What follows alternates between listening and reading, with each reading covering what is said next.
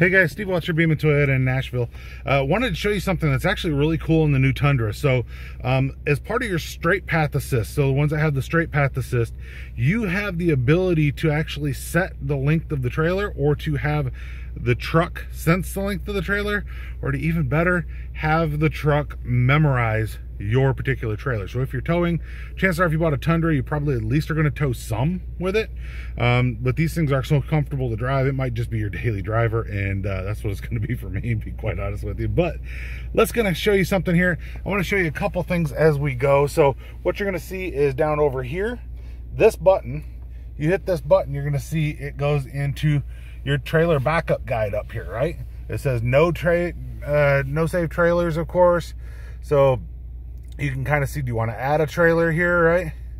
So boom, I hit OK right here, and it goes into add a new trailer, right? So now you can select the trailer name. So what do you want to add? Do you want to add a cargo trailer? Boom, here's a cargo trailer, right? So you can say what your hitch type is. Is it a gooseneck? Is it a hit? Is it a ball, right? What's the length? Do you want to do it auto, or do you want to tell it?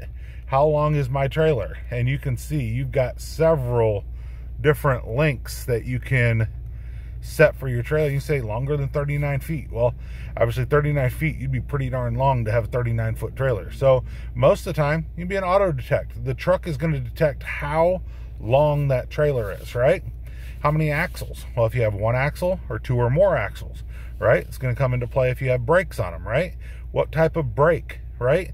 There are different types of brakes on your trailer brakes, right? So if you have, electric brakes, that's EOH is electric over hydraulic. So if you have, different, basically what, kind of explain it real quick while I'm looking at it. So electric over hydraulic means that you have an electric receiver that picks up the signal from the truck because it's sent out in electricity, and then it uses a hydraulic braking system on the trailer. So it's like two systems in one. Hydraulic is normal braking system like you have in any vehicle, but obviously you're not going to plug in a wet system into a trailer. It just wouldn't make any sense to do that. And then you can shut trailer brake control off. So TBC off means that the trailer brake control will not work. What is your trailer brake control? Well, it's right down here, right? So that's your trailer brake control. You can manually adjust your brakes. This is your gain, right? So you can do your gain or out. Now, when I just hit that, by the way, I'll hit it again so you can see. It'll say that the trailer is disconnected. So trailer brake control off, right? So, and it can say trailer brakes or trailers disconnected. It can go through any of these and say, all right, well, it's fine, it's this, right? And if you start trying to hit stuff, you'll notice that there's, brake control off. It's not going to let you do anything when you don't have a trailer on there for that. And then you can save it, right? So you can set this trailer, set your trailer information at any point, right? So there's one trailer. How many trailers can you do? I don't know. A lot, apparently. But you can do all kinds of them. So, if you hit a livestock trailer, right? So you got, what kind of hitch? Well, boom, a fifth wheel or a gooseneck, or, what are you pulling it with? So you can adjust. Oops, sorry, let me get this a little bit closer here. But you can see what those are. So, but you can adjust what you are, or more or less the way that the truck knows to pull the trailer, and the length of the trailer, and backing it up and things like that, all the help that it can give you. Because the straight path assist, if you start to jackknife that trailer while you're going back, the car while you're in, or the truck, of course, while you're in straight path assist, will actually help you to straighten your trailer. So it's a really, really awesome feature. And like I said, it'll remember your trailer. So you don't have to set it every time. And worst case scenario, right? If you just wanted to, well, I'm just going to have my trailer, right? And boom. So what trailer are you going to do, right? Or you can come back, right? And you don't have to select a trailer. You can just hit your button over here, right? And then no save trailers, right?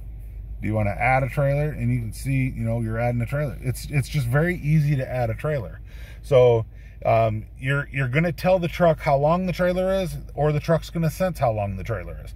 But it's a really awesome feature to try to help keep you safe while you are trailering a vehicle. Now, I will tell you something else too. I've had this thing running here for just a couple of minutes, and I want you to notice that this heated seats on, that'll roast your buns. That's that's pretty warm. So anyway, you know, just little added little bit of information there, but that gets warm, guys. So heated cool seats in the Limited, by the way. A little extra bit of information you didn't quite know you wanted until I told it to you. But hopefully that helps you guys to know a little bit more about your trailering. There's different suspensions on here too. So this one's actually got your air ride suspension in the back. It's actually, you can see a little icon for the air ride is right up there. I don't know how well you can see that, but if you can hit this button right here, right, and you see it's going into low. But watch this, I'm going to show you what it's doing here. All right, so if you look real close, you can see that this is lowering and it's going into low level. All right, and I'm going to do a separate video on this just to kind of show it to you, but that's sitting at low level. And then I'm going to this is just a little added for when you do it, and I just hit that button up again, and now we're going to come up to high level, right?